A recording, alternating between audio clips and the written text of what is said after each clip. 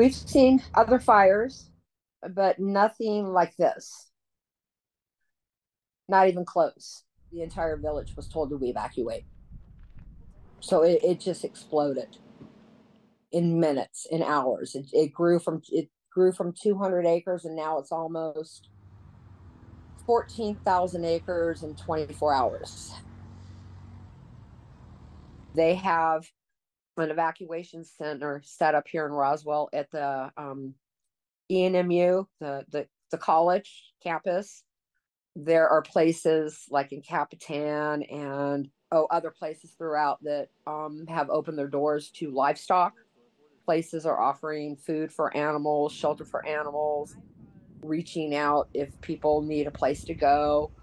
Hope that everybody got out safely with their pets and they're in a safe place now.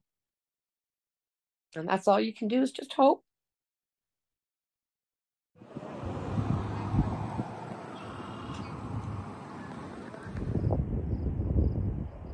We also believe to be the case, it's not confirmed, that about 500 homes are in that mix, again making this one of the most devastating fires in New Mexico's history.